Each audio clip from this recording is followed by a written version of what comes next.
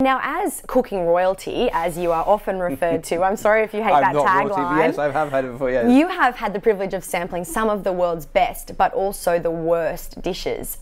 Can you think of the best dish that you have ever tasted? Is there a dish that sticks out to you? It really depends on the minute of the hour of the day of the month of the year, but on the whole, I love going to places like Thailand, and it's dishes. For me, the food on the street gets me more excited. I like a lot of Michelin food, but I can't bear those Michelin restaurants that my wife calls clink clink restaurants. Everyone's so scared. What does she call them? Clink clink. Oh. Because the only noise you hear is a clink of knife and fork on porcelain. Very stifled sort of atmosphere. Everyone's sat there and they're scared of the sommelier, and they're scared of, every time you try and eat some ridiculous thing with a smear or a towel or some sort of rubbish like that, just as you're about to start talking to your friends, someone comes and explains what you just ordered. And you have 42 different courses. Now they can do it very well, like the Fat Duck in Melbourne, or there are all sorts of incredible sepia, incredible restaurants in the UK and across the world. But I want to be on the street among the diesel fumes and the fag smoke on a wobbly plastic stool, shoving my face with delicious chilies, whether I'm in Mexico or Thailand. That's a food that has a pure edge and rawness, and that makes me really excited and happy, that sort of food. Fantastic. And can you think about the worst dish that you've ever tasted? I wrote a book. Surely that's easier. That's much easier. I wrote a book a few years ago called The Year of Eating Dangerously, and it was about going around the world and eating the strangest food. And it wasn't, again, wagging my finger. It was about culinary relativism and trying to say that children who've grown up in Laos eating deep fried beef pie are the same as us growing up eating Smarties or M&Ms or whatever it is. It's all relative. But I remember in Laos, I think I was in Luang Prabang, and I was having lunch with a family, and they brought out the salad, and it was like a cold tripe salad. And tripe's okay if it's cooked slowly, sort of cow tummy.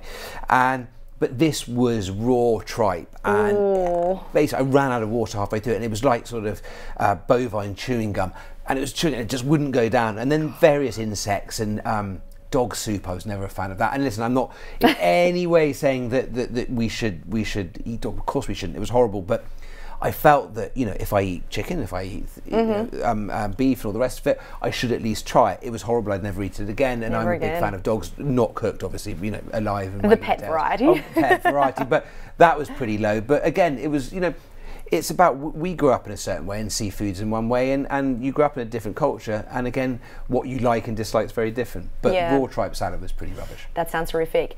So I'm really interested in, as a food critic, what's going through your mind as you enter a restaurant? Have you sort of got a bit of a routine? Are you sort of judging the minute you set foot inside that restaurant? What goes through your mind? Well, there's a great restaurant critic, Australian restaurant critic, who used to work in the UK. And there's a poster of him as you walk through Sydney Airport, and he's called Terry Durack, and he's a pretty nice man, he's a mate. And it says, when you read my review, I want you to feel that you're sitting in the restaurant with me. And I thought, that's spot on, because that's exactly what we all strive for, whether you're Adrian A. Gill or Giles Corrin or Faye Masher.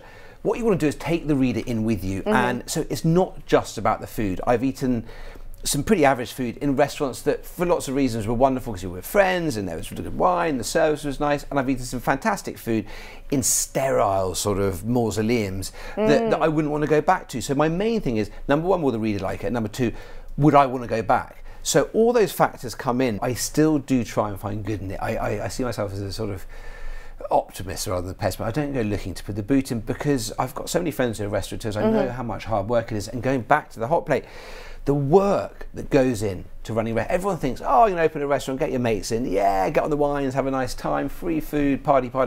It is not. You have to be a businessman, a diplomat, a food expert.